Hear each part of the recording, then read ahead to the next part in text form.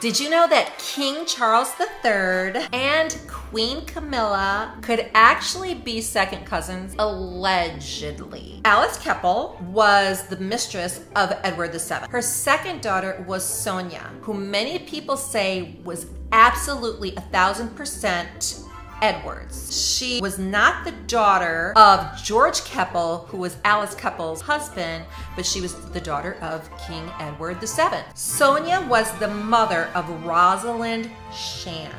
Rosalind Shand is the mother of Camilla. So Sonia is Camilla's grandmother. Alice Keppel is her great-grandmother, which would make King Edward her great-grandfather. Edward VII is Prince Charles's great-great-grandfather, which would make the two of them second cousins. People are debating that. They say they're absolutely not related, but some people say that is the reason they didn't really want them to get married in the first place.